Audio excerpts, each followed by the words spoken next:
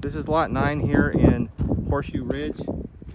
You've got a wall here behind you, which is nice, good for privacy. There's a road behind here, and there are some houses that are built up there.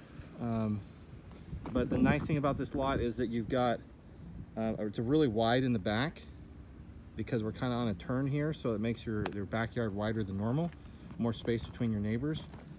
And if I come towards the back of the home site here, depending on houses that are being constructed, because they will be built here, at a certain point you're going to be able to have a little vista there of the mountains towards the side here.